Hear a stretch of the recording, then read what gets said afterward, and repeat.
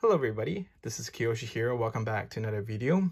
In this video, I'll be reviewing the Megahouse Demon Slayer Petit Rama Joukei no Hako Volume 1 series blind box. So without further ado, let's get started. I'm very excited about this because this series is super popular in Japan and it's basically all sold out. It's very hard to find nowadays. They released earlier this year and it just sold out like right away. Not just in Japan, but also in Taiwan and a few other foreign markets in Asia. So I'm super excited about this. And each of these blind boxes costs around $7 in Japan. And if you're lucky, if you're overseas, you're lucky, you might be able to find them at around $10. But online, they're going crazy.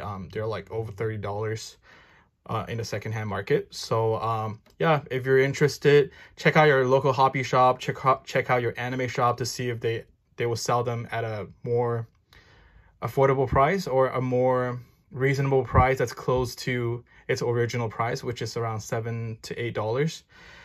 Yeah, I got mine for around $10. I'm at one of my local hobby shop, which is really awesome.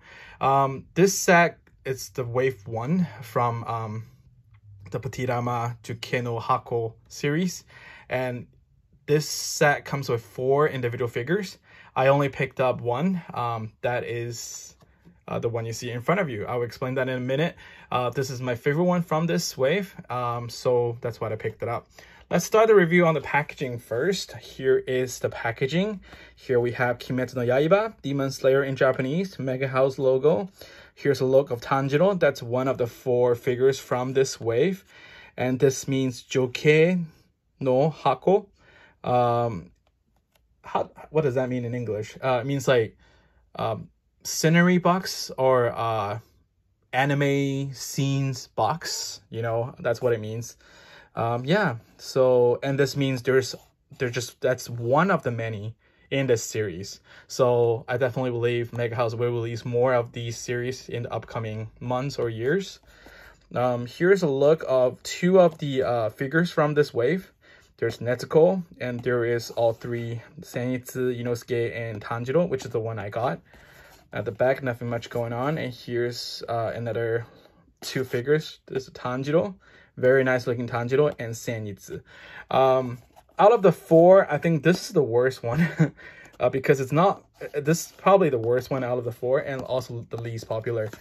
This one, and this one, they're all super popular in Japan. I think the Zenitsu is probably the most popular because it's really well made, followed by Tanjiro and the 3 main characters. They are identical. Their popularity are identical because they're really well made in terms of this tiny.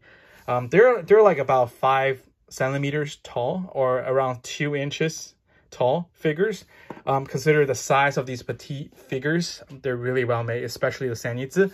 I was able to find all 4 of these blind boxes at my local hobby shop, but I only decided to pick up one because, like I said, this is the one I really wanted. But yeah, Zenitsu is probably the best one. So if you ever come across, you probably want to pick up the Zenitsu. Tanjiro is also very popular.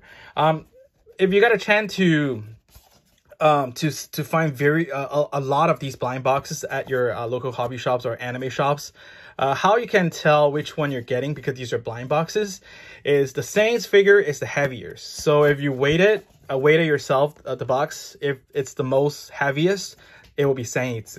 And the 3 main characters set, this is the second heaviest, followed by Nezuko, and Tanjiro is being the most lightweighted figure in the box. So this is how you can handpick, you know, out of the blind box. This is how I did. I know this is the second most heaviest, so I went through the boxes, and this is the second heaviest box. So that's how I got it. Yep, that's just a trick. But if you want to just enjoy the whole fun about being a blind box for not knowing what you get, then don't wait it. You know, just pick whatever you want. Yep.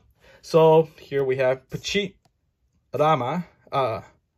Means Petite Diorama. Yeah, that's what it means. Here's the packaging. Okay, cool. And now we have the figures. They're so adorable. I love them. This is Zenitsu, Inosuke, and Tanjiro. This is a recreation of the scene from episode 25 from Demon Slayer or Kimetsu no Yaiba animated series, season 1 series. It's when all three of them are healing themselves and also learning new techniques at Shinobu's uchi, or Shinobu's house. This is one of the scenes that Tanjiro is showing Zenitsu and Inosuke how to beat Kaoru. Kaori. Yeah, it's one of that scene. I think if you've seen the anime, you've seen episode 25, you will remember the scene. It's pretty funny. Yeah, and the look of the characters are just spot on in terms of the anime. Here's Tanjiro looking super cute.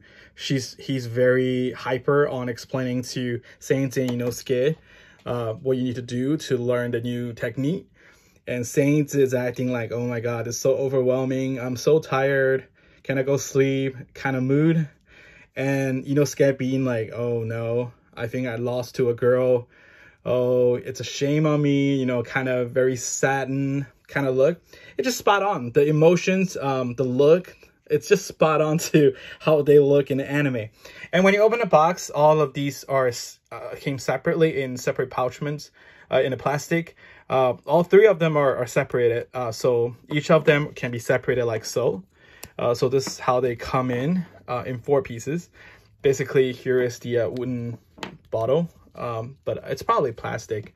But yeah, each of them have a pack hole in the bottom, and you just match the pack hole, and just do like so. It's very easy assembly. Just put it in like so, and you will have this amazing scene.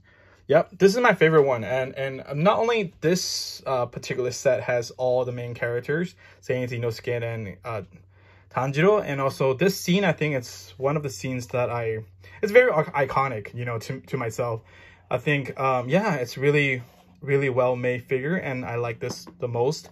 Yeah, I kind of regretted not pick up the Zenitsu. I think this is a very amazing looking figure as well, and they're also super expensive in the secondhand market. They're over $30 if you search online.